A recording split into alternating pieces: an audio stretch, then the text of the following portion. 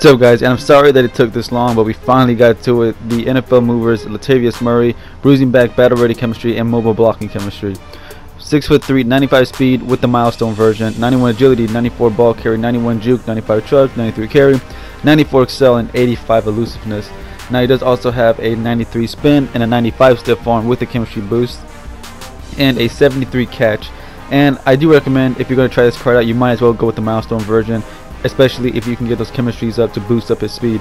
Now, when it came to stiff arming, I don't know if it's just me or maybe it's the players, I don't know, or if it's just the game, but I'm getting so many, drags this year, so many drags. And trucking with him was definitely better than the stiff arm, which not much of a surprise. He is 6'3" and he's a solid power back if you try to turn him into one. Now his spin and juking, even though both of those ratings are in the 90s, I did find it tough at times to pull off some nice animations. I do feel maybe it's because of his elusiveness.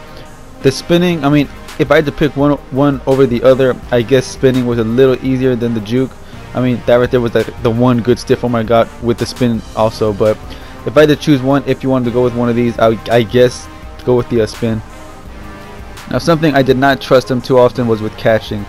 Too many times I would see stuff like this right here happen where I needed him to be clutch and he just was not. Dropping open passes, whether it's wide open like that or right here right in traffic. Dropped way too many of those for me, in my opinion. And he definitely did fall forward a lot. That's something that you always want your running back to do. So if you want to run up the middle like this, a solid option. He has good speed, and of course the battle ready chemistry doesn't hurt either. Now, something that was very impressive was his carry rating, because he took some monster hits from some monster guys over and over and over.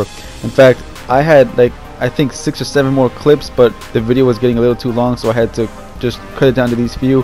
But out of all those hit sticks, this was the only fumble that he had, and to me, man, that to me was phenomenal. So fumbling should not be a huge issue from what I can tell. And of course, what he did best, in my opinion, was breaking tackles. Once again, another running back that is user friendly in terms of breaking tackles, because I know some guys are not that great when it comes to the sticks and they do need help sometimes from their running back, and Murray is a very good option to have for that, because so good at breaking tackles on his own. And then of course, when you factor in the battle ready chemistry, that makes him even more effective, because even if you're not that good with the sticks, I mean, it doesn't take that much skill to just press X or A depending on what system you have to help you break tackles and get more yards. So if you're one of those guys who needs help, Murray is a solid option when it comes to that.